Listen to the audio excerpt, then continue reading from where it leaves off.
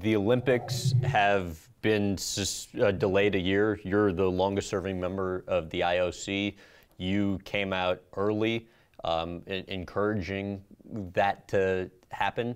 What was that initial encouragement on your end met with in terms of reaction? Well, I think more interest than apprehension at first, but I think everybody was in lockstep, moving towards the original date of July 24th. And the purpose of my statement to in an interview was, look, there's an elephant in the room here, and you've got to face the prospect that it might not be possible to proceed on July 24th, and therefore somebody should be thinking seriously about a plan B. And the plan B was either cancellation outright, which would destroy all the work of the Japanese over the last 7 to 10 years, and take away an Olympic opportunity from an entire generation of athletes. So my hope was that the best solution would be a postponement, and then I think people started to think about that.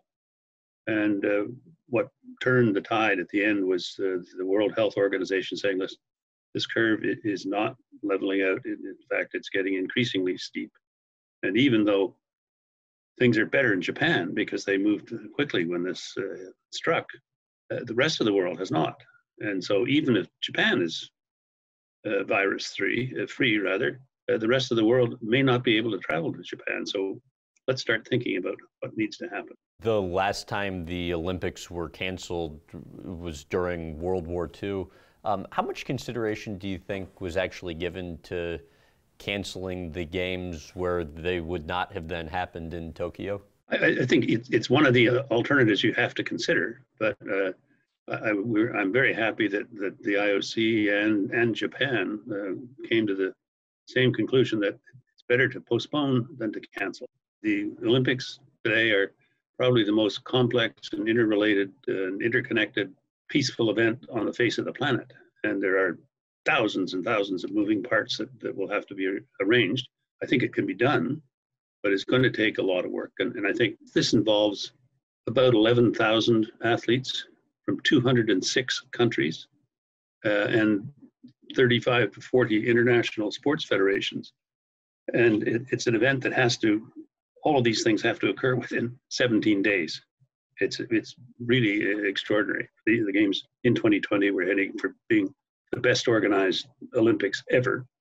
And they have the capacity to put that on hold for a year and recreate it, but it'll be complicated. How do you view this moment in history in terms of the obstacle being worked through relative to other challenges the Olympics have experienced over the years? Well, I'd say this is the first time in sort of modern Olympic memory where you face a worldwide health crisis as opposed to a worldwide political crisis or a war or something like that. If we get this put together for 2021, it'll be a real indication of how international goodwill, and particularly among the youth of the world, can be an example to follow. I've always thought that one of the reasons that people are inordinately disappointed when something goes wrong with the Olympics is that when it goes right, it shows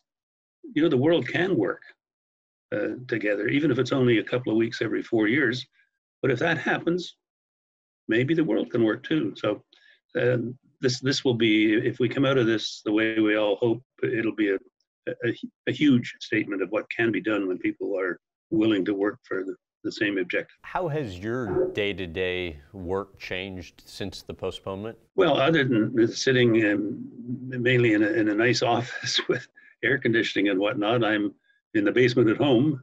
But these days, if you have your laptop and you're plugged in, you've got your office with you. There's been a fair amount of involvement with the media and writing and doing op-eds and things like that, again, which can be done from home. So it's you can get used to it, and I don't have to wear socks to work.